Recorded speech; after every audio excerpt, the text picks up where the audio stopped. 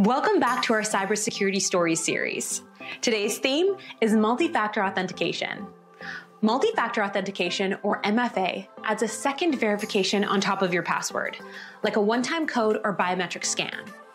But MFA isn't foolproof. Codes sent by text or email can be intercepted.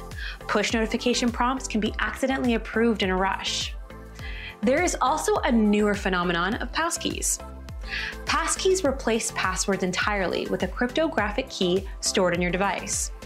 Passkeys are verified with your face, fingerprint, or device PIN, which can limit the ways a cybercriminal can attempt to interfere mid-authentication. Now that you're armed with the basics, let's look at multi-factor authentication in action with a real story submitted by one of our users. I received a call from a colleague who needed help recovering her hacked Instagram, WhatsApp, and Facebook accounts. Somebody texted her on WhatsApp and tricked her into sharing her 2FA code, giving the hacker access to her Gmail, Facebook, WhatsApp, and Instagram. They immediately changed the authentication phone number to the hacker's cell phone. There wasn't much I could do to help except reach out to each social media platform support team who helped reset the account by verifying identity through a live photo, previous password, and previous phone number. In about 2 days, her accounts were recovered. What a great friend!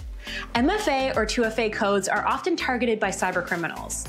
As more people and organizations adopt this extra layer of security, it's important to remember to never share MFA codes.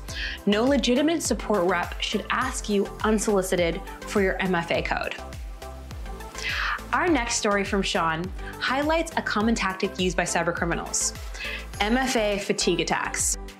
After completing many of the training videos around cybersecurity, I realized my personal bank accounts were trying to be hacked with the MFA fatigue technique.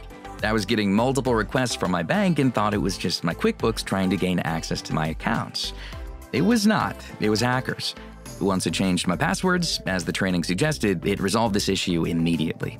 I can confidently say that without the online security training, I would have never realized what was happening. Great going, Sean. If you find yourself receiving multiple verification codes which you did not request, do not approve them.